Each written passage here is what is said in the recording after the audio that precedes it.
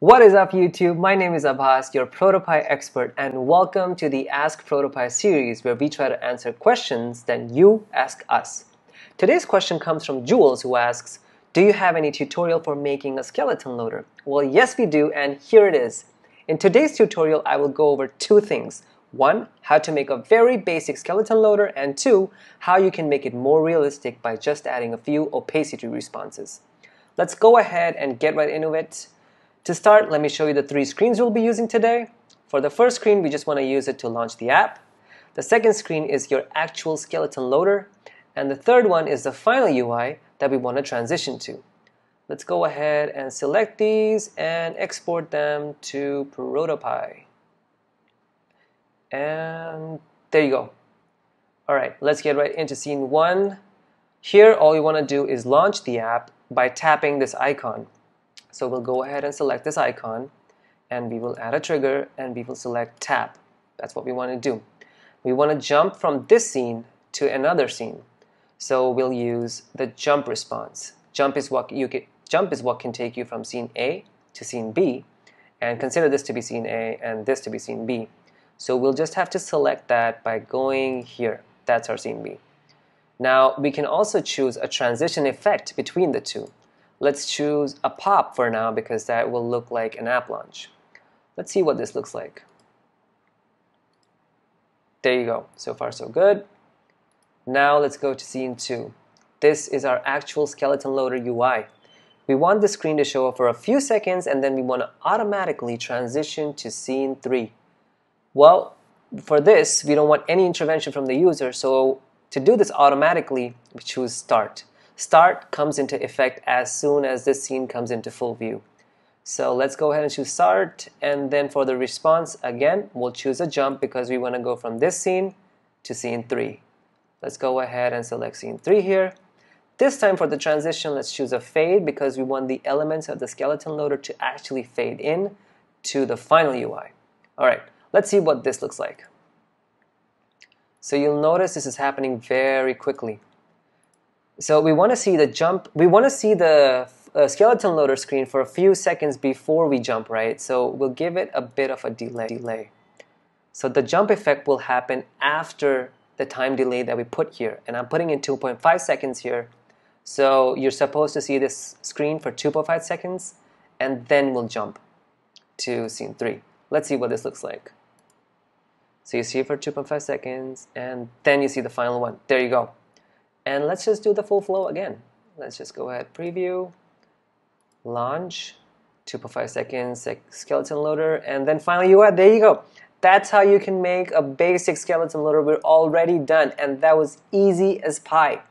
Now let's go ahead and add a few more details and make it a bit more realistic. So I'm just going to play this prototype once again to see what we want to improve.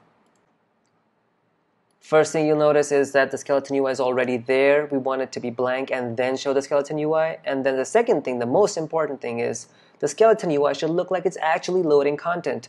What you might have noticed is skeleton loaders usually fade in and out. It's called a shimmer effect, and we will achieve that using just a couple of opacity responses. So let's get right into that, and we'll go to scene 2. Now the first thing we wanted to fix is these elements should not be visible until the app has come into full view. So I'm just going to take the opacity away here. And now these elements are invisible. We can't see them at all. But we do want them to appear when the app has come into full view. So I'm going to select the first element. I'm going to select opacity, and I'm going to make it go from 0 to 100.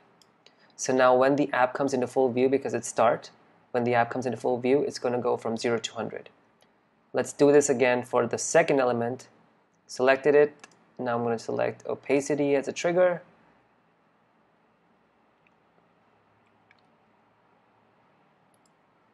Select the element, add a response, select opacity, and go from 0 to 100. And let's see what this looks like. So we go to the Start, preview again, launch the app. So you see it's blank at the start, and then the elements fade in. All right. And now to do the most important thing, we want to make it fade in and out. We want to do the shimmer effect. So to do that, I will select this one again, this element again, and I will add another opacity response. Now we've already gone from 0 to 100 using this one. Now this time we want to go from 100 to a lower opacity. We don't want to make it completely invisible. So that's why we're not going to choose 0, but let's choose something low like 25. And let's choose the same. Let's add one more opacity response. We're going to take it from 100 to 25. So I'm just going to put 25 here. So let's see what this looks like now. You'll notice that these elements seem to be stuck at opacity 25, and the reason for that is all of the opacity responses are happening at the same time. We want to first make them appear at 100 and then take them down to 25. So let's give the 25 ones a bit of a delay, let's say about 0.5 seconds. Right? You can see in the timeline view here. Let's see what happens now. So you see the 100 one and then you see the 25 one. Right? It's happening too quickly. We also want it to repeat. So let's select all of them and let's select the repeat option here. We don't want to do a specific count or interval. We just want an infinite repeat. So we'll select infinite repeat. And let's see what this looks like. So you'll notice it's kind of fluctuating really quickly.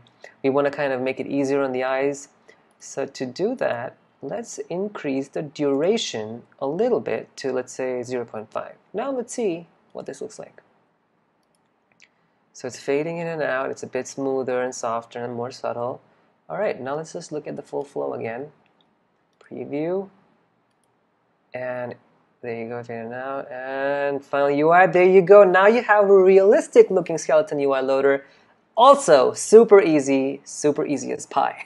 If you found this helpful, please feel free to ask us more questions by using the link in the description below. See you next time.